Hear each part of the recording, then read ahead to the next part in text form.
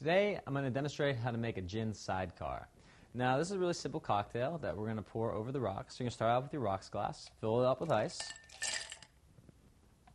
And now we're going to take a look at our ingredients here. We're going to go 2 parts of gin. We're just using well gin for demonstration purposes, but for a drink like this, I recommend a premium gin because that's going to determine the actual taste of your drink.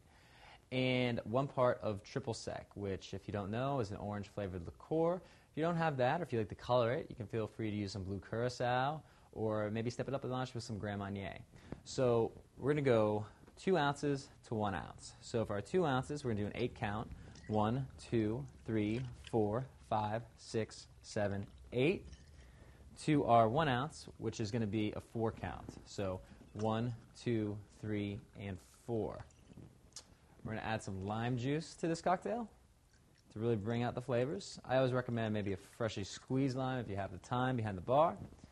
Don't forget your straw. Stir it up a little bit for your guest.